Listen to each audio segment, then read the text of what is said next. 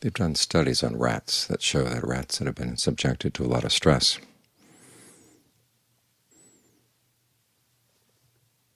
start losing their ability to engage in goal-oriented behavior, and they tend to fall back into old habitual ways of doing things. Their way of measuring this is that they have a little bar that the rats press to get food, and if they're not subject to a lot of stress, they press them only when they're hungry. But if they've been subjected to a lot of stress, they just keep pressing and pressing and pressing the bar, whether they want to eat the food or not. If you can translate this into human behavior, it explains a lot.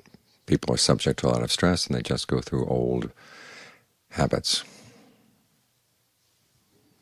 old patterns of behavior.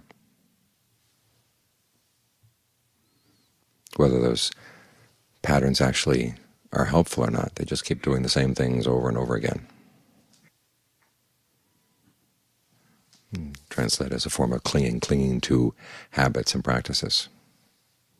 One of the things we fall back on when we don't know what we're doing or get confused. And as the Buddha said, we're bewildered by stress. We don't know why it's happening or what to do, so we just go back and do whatever we have been doing.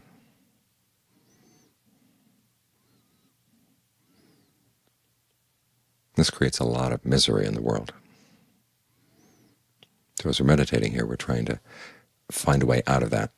One is to give the mind a restful place to stay. When the mind's well rested, it can think more clearly, see things more clearly,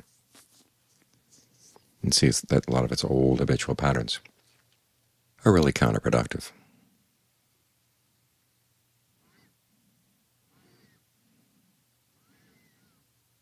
So this is why we meditate, and this is why we get the mind into concentration. There is a fascination with concentration, with all the lights and other things we read about, all the psychic powers. But as John Foyer once said, those are games. You can play around with them. Sometimes they're fun, sometimes they're not so much fun. People can get ensnared in them and waste a lot of time.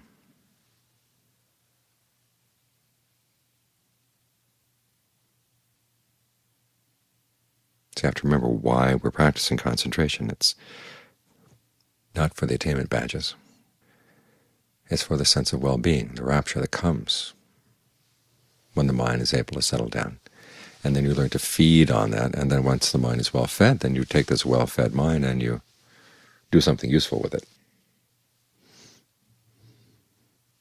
One of the Tajans was talking about how when he was studying under Ajahn Mun, for 8 years he was stuck on concentration. And it's interesting that Ajahn Mun let him stay there. He could see that this monk was going to need it.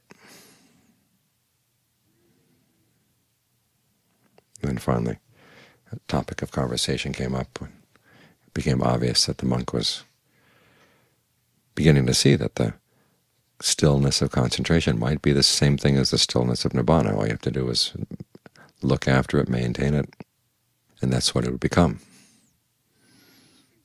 Ajahn Mun apparently had a few choice words about how it was basically a lot of delusion in that stillness. And that set the monk off on the quest for insight. He said it was, when you have concentration here, it's like having all the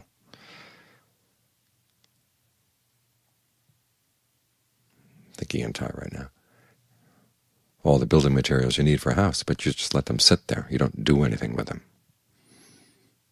You've got the breath, you've got your directed thought, you've got your evaluation, you've got the feelings of pleasure, you've got the perceptions, and you're making a nice fabricated state out of them, because these are the things with which we fabricate our experience.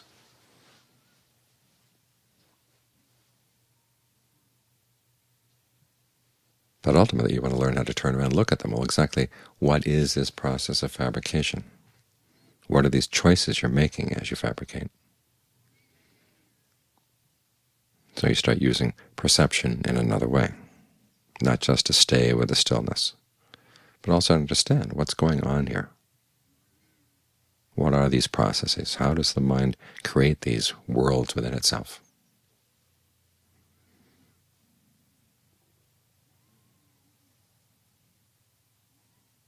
And what perceptions can be used to start taking the process apart?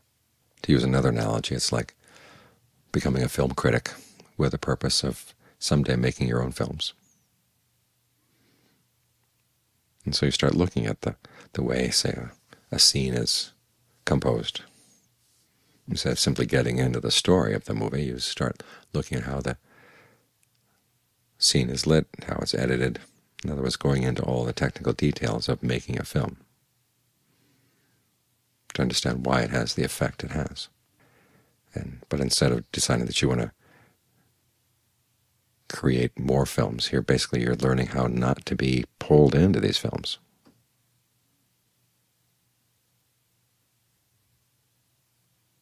In other words, you're trying to understand the effect so you don't continue to be deluded by it.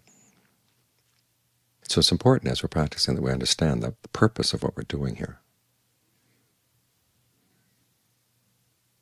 We do want to get the mind to settle down. We do want the mind to get still. But it's for the purpose of seeing things more clearly. So the question is, when you're practicing concentration, what kind of concentration does allow you to see things most clearly? The Buddha recommends concentration that's all around. He says you want to develop a sense of ease and well-being, and then you let it spread, seep, permeate throughout the body. He talks about being aware of the whole body as you breathe in, aware of the whole body as you breathe out. It's because this whole body awareness allows you to see things all around. Because one of the main problems of the mind as it deludes itself, fools itself, is it can put up walls. It has huge blind spots. And if you tend to be looking at something in only one direction, huge areas are blinded. And this is where the mind allows itself to get hung up, say, in greed or anger or delusion. It focuses on just a few things and ignores all the other implications and all the other ramifications of pursuing that one defilement.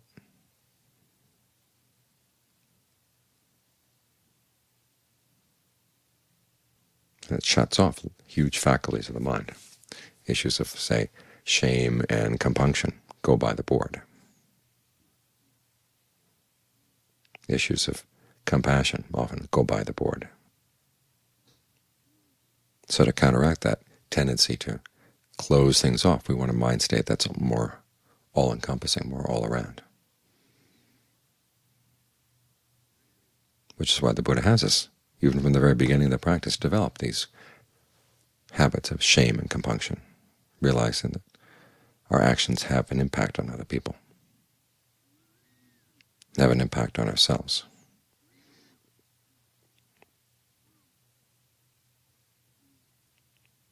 And feeling ashamed of any pursuits that would give us a little pleasure but cause a lot of pain. Feeling compunction about those things, that you don't want to cause that pain, feeling shame that you would allow yourself to stoop to something like that. Yes, he has us develop thoughts of all-around goodwill. Like we chant every evening, may all living beings be happy, as a way of broadening our horizon.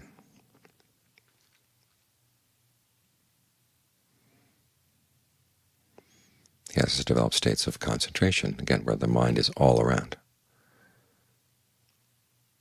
so they can see not only the object that it's focused on, but also all the elements in the mind as they're focused on the object. Which elements are feeding off that object? What is that nature? What is the nature of that feeding? Is it harmful or harmless? Blameworthy or blameless? You want a state of mind that can see these things, which is why there's such an emphasis on all-around awareness. At the same time as you allow that sense of ease and well-being to saturate the body, that puts the mind in a much better position where it's able to make the proper choices.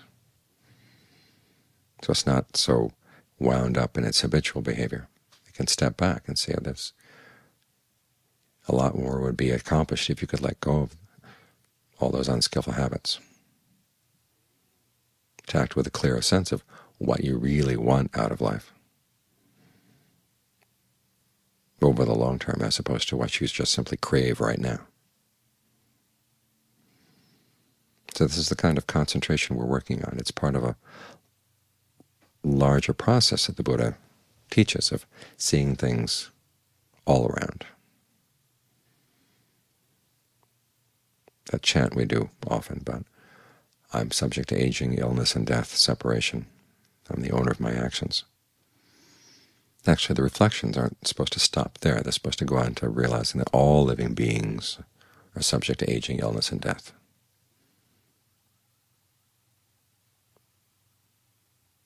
It provides a larger perspective, thinking only about how you're subject to these things and you've got your actions as your arbitrator. The Buddha says that helps you to get your act in order, to abandon unskillful behavior. It's when you think about the larger context that you develop a sense of samvega. No matter where you go in this universe, everybody is subject to aging, illness, and death. They have their actions as their arbitrator. Thinking about that is enough to want you to get out. As you think about all the water in the oceans and realizing the tears that you shed over these many, many lifetimes is greater than the water in the oceans. That's also meant to develop the sense of samvega, to develop the desire for release.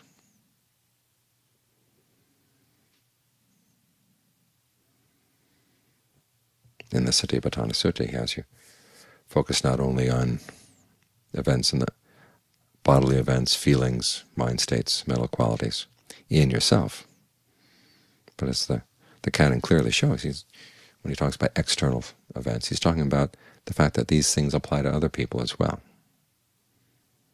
You have a breath, you have problems with your breath, other people do too.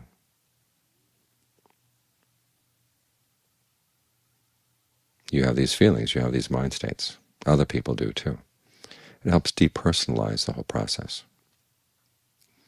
As you get the larger perspective, it's a lot easier to let go of what's unskillful in the way you behave.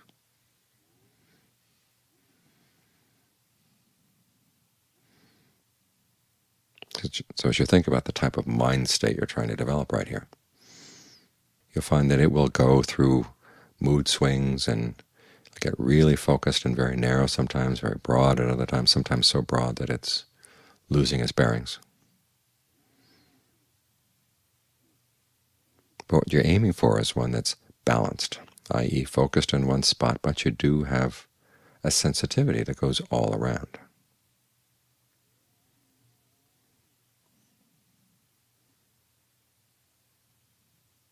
So try to find that point of balance, where you are focused,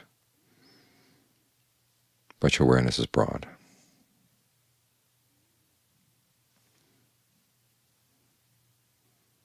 Because it's only with that kind of mind state that you can see all around you and see where the defilements that otherwise would sneak up and hit you over the head and run away don't have a chance because you can see them coming.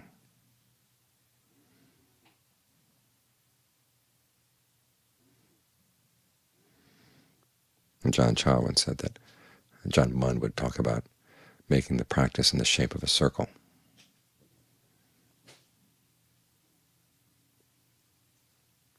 And as with a lot of Ajahn Mun's sayings, you can interpret that in many ways, all of which are beneficial. In other words, it's a year-round practice. It goes around the clock. In other words, you don't have times where you practice and other times where you don't practice. You want to make it as continual as possible. And you want your mindfulness to be all around. You want your discernment to be all around.